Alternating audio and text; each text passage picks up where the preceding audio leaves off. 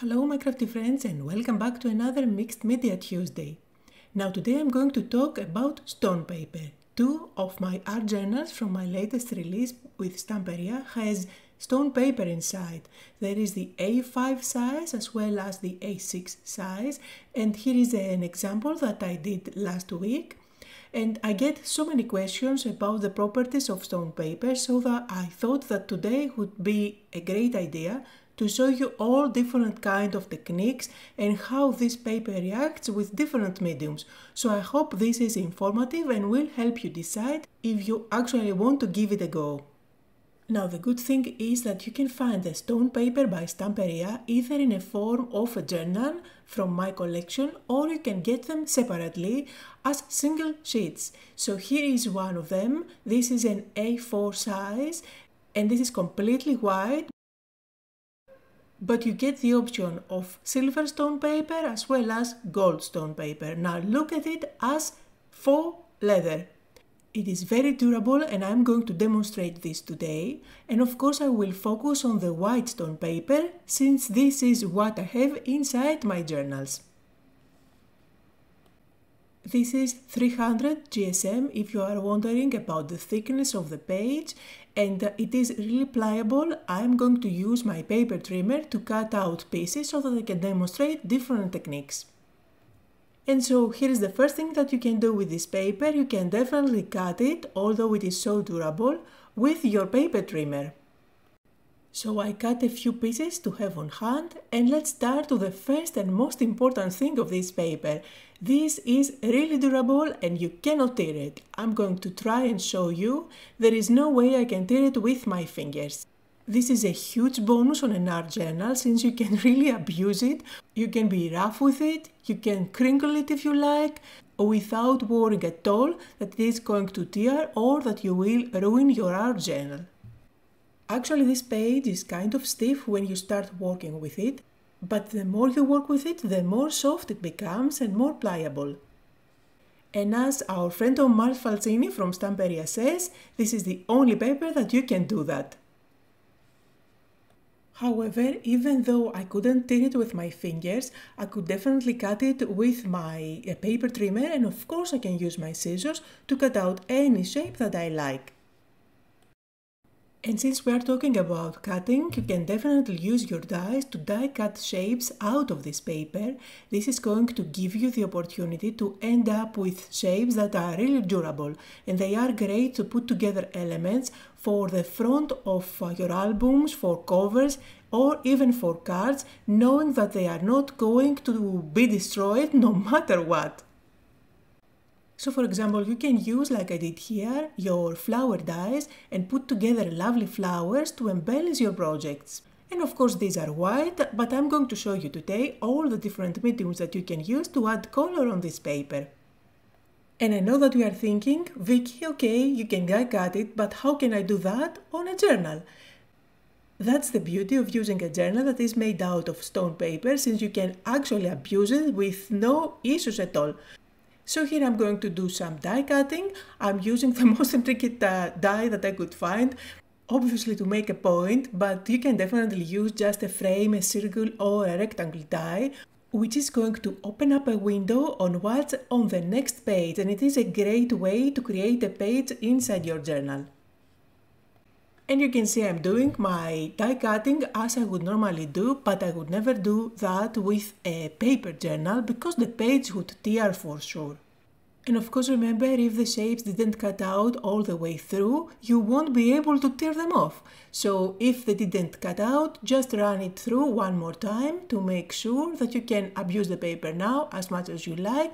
You can see I just tear them off without worrying at all, and I end up with a lovely shape where you can see the background. And I absolutely love the fact that this is going to be the first page on this mini art journal. I will think of how I can work with it on another video. And since we are playing with die cutting and embossing machines, let's see if we can emboss this stone paper. I'm just running one of my embossing folders through this. No matter which die cutting machine you have or embossing machine you have, I'm sure you know the sandwich for embossing. It is going to give you a beautiful result, so you can now add on top your paints, you can do waxes on top of it to bring out the texture of the paper, but it works beautifully.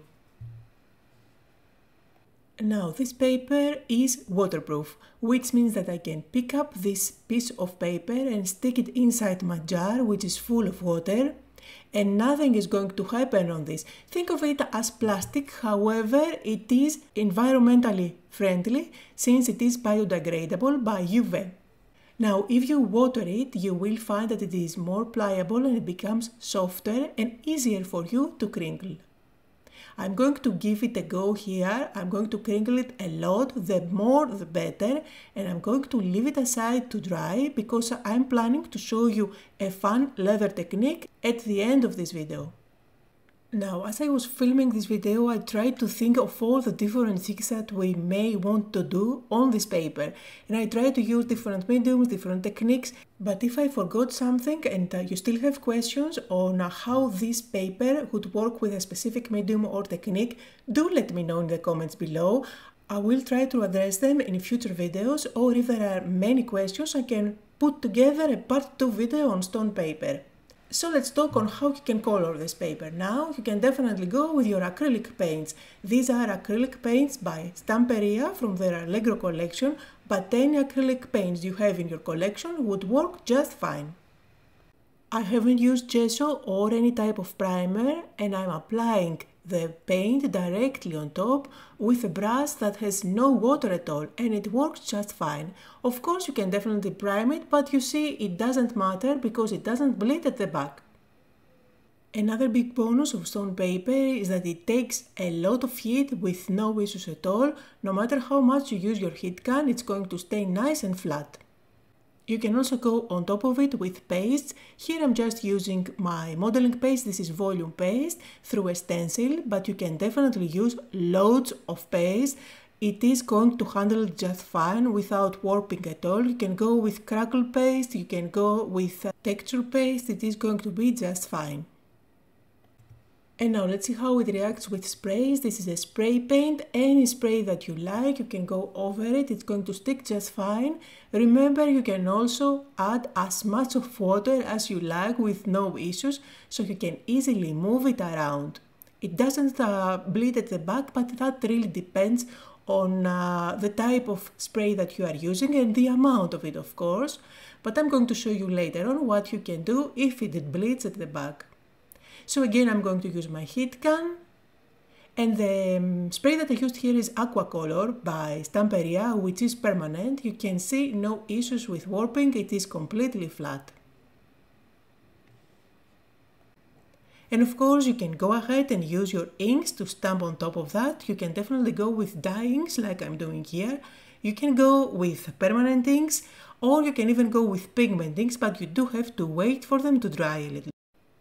Another thing that you can do on stone paper is heat embossing. Remember, it takes heat beautifully since it stays flat no matter how much of a heat you apply.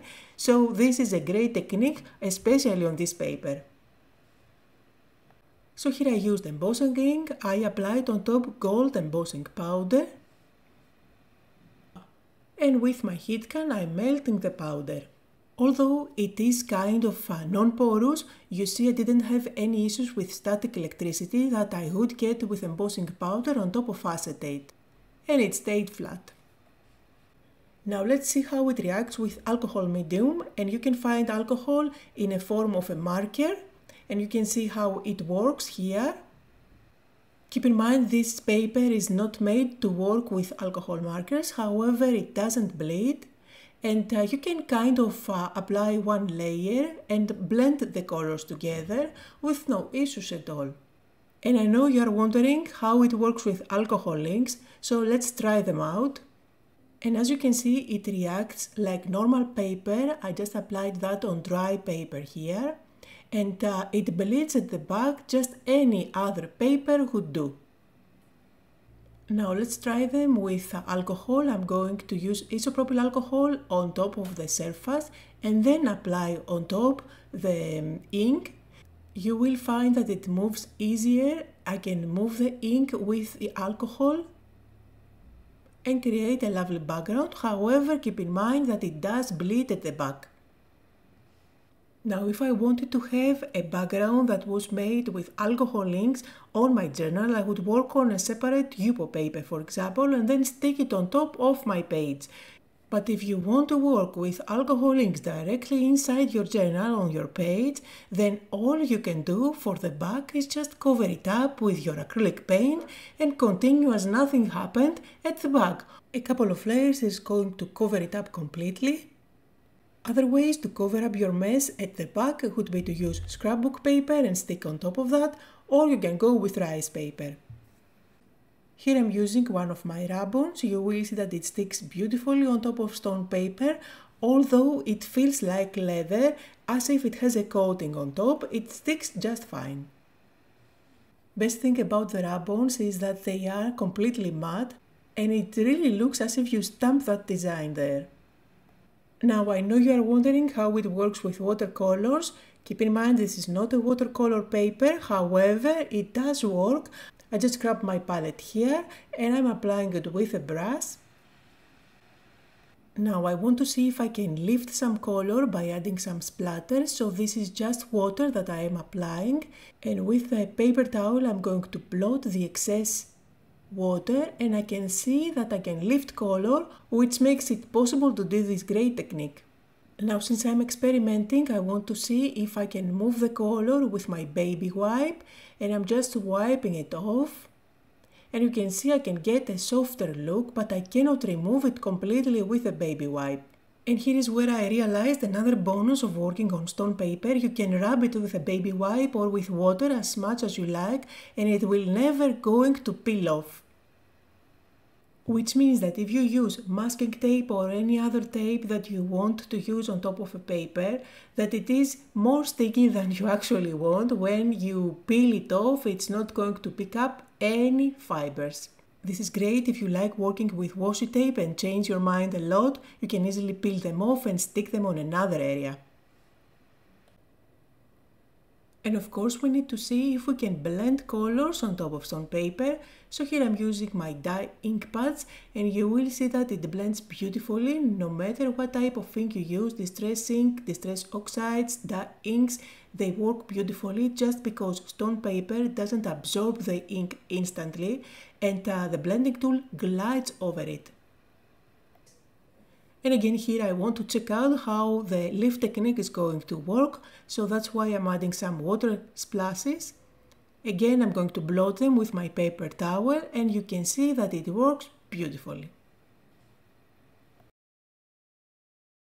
And do you remember that piece of paper that we crinkled in the beginning? Now it's time to do that leather technique, and this paper really helps you do this. It's not the colors that I'm working with, it is the paper. So after having all those crinkles, I'm going to apply a light brown or a yellowish color. This is Pinot if you want to know the exact name, and it is from the Stamperia Aqua Color collection. I am applying a first layer to cover it up completely, and you can see how it goes darker where all those crinkles are. Then I'm going to apply my heat and make sure that this first layer is completely dry before I go ahead and use the leather color on top of it. And again I'm going to use my heat gun to make sure that this layer is completely dry, and you can build up as many layers of this darker color as you want to make it even darker. So I'm going to show you how you can darken up just one edge. I'm just going directly with my brush only up there. You can go ahead and use different shades of brown. You will always end up with an amazing leather looking piece of paper just because it is stone paper and creates those wrinkles.